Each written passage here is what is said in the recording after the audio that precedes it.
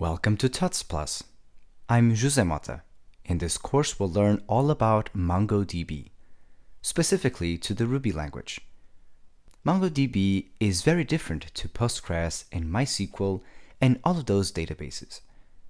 All of them are relational database systems, unlike MongoDB, which resorts to documents. The principle of using documents over tables is very different, and it serves different purposes in software development.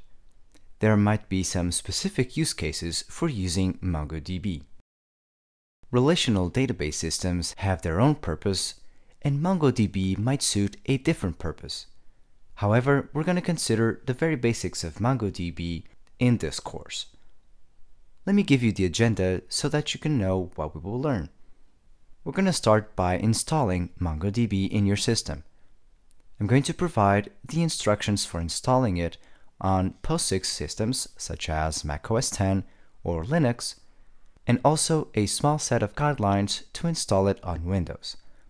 I must warn you though that MongoDB runs best on POSIX systems. After installing MongoDB, we're going to mess around with the Mongo shell. It is a small utility available in MongoDB that will allow us to interactively manipulate data inside our database.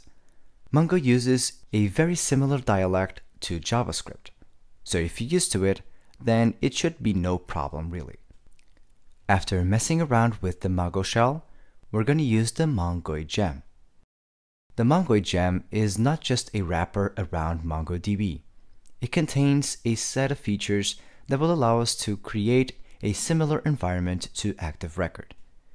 It allows us to create model abstractions to our documents. So at the end of it all, you will feel very comfortable because it really resembles a lot like Active Record. We're going to build a sample application to demonstrate it all. We're also going to include validations and associations of some sort. It's not exactly in the nature of MongoDB to have associations, but still the result can be achieved. At the end of it all, we'll review the contents of the course and what we have learned. I hope you're excited. Let's get started, so jump to the next lesson.